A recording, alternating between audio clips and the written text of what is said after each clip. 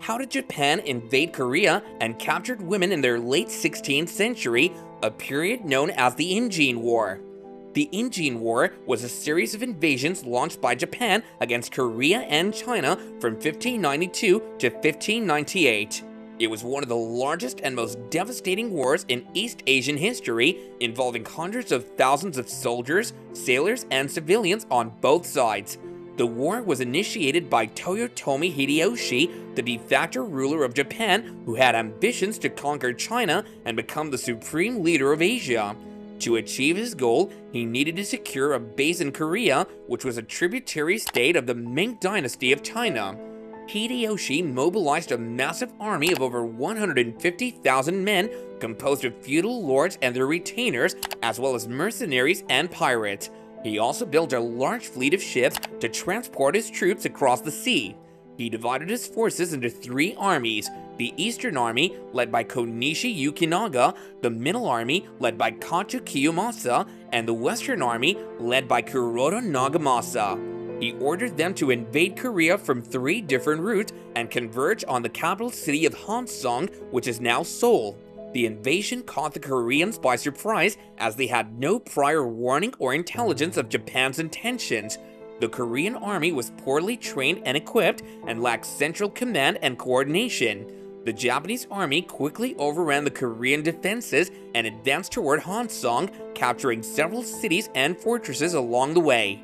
The Korean king Senjo fled to the north with his court and officials, leaving behind his people to face the invaders. The Japanese army was ruthless and brutal in its treatment of the Korean population. They massacred thousands of civilians, burned villages and towns, looted temples and palaces, and destroyed cultural relics and monuments. They also captured many Korean women and girls who were subjected to sexual slavery and violence. The Japanese soldiers raped, tortured, mutilated, and killed their captives, or sold them as concubines or prostitutes to other soldiers or merchants. Some estimates suggest that up to 200,000 Korean women were taken by the Japanese during the war. The plight of these women was horrific and heartbreaking. They suffered unimaginable physical and psychological trauma, and many died from disease, starvation, or suicide. Some managed to escape or were rescued by Korean or Chinese forces, but they faced social stigma and discrimination in their own society. They were often shunned by their families and communities, who considered them tainted or dishonored by their ordeal. They had little to no support or recognition for their suffering. They were also oppressed by a patriarchal and feudal system that valued them less than men and treated them as property or commodities. They had no voice or agency in their own fate, and they were forced to endure unimaginable horrors and hardships.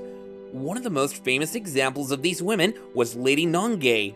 She was a kisang, a female entertainer in Jinju Castle, a strategic fortress that resisted the Japanese invasion. She was known for her beauty, intelligence, and patriotism. She seduced a Japanese general named Kiyomura Rokusuke during a banquet, and then threw herself into the Nam River with him in her arms, killing them both. She sacrificed her life to avenge her country and people. Her act of heroism was motivated by her love and loyalty for Korea, as well as her hatred and resentment for Japan. She witnessed the atrocities and horrors that the Japanese army committed against her fellow Koreans. She also lost her lover, Choi Gyong-hui, who was a provincial official and a military commander who fought against the Japanese. He was assassinated by a Japanese spy in 1593. Another example was Lady Zhang, who was a noblewoman in Jeolla province. She was captured by the Japanese along with her husband and son, who were both killed in front of her eyes. She was then taken to Japan as a slave of a daimyo or a feudal lord named Hosokawa Tadayoki. She endured years of abuse and humiliation from her master and his wife, but she never gave up her dignity or fate. She secretly taught the Korean language and culture to other captives and helped them escape or communicate with their families. She also wrote poems expressing her sorrow and longing for her homeland. These women, despite the darkness that surrounded them, managed to find ways to assert their dignity, whether through acts of sacrifice, defiance, or quiet resistance. Thank you all for watching this video, and don't forget to leave a comment down below and let us know what you thought about this topic. See you next time, and bye for now.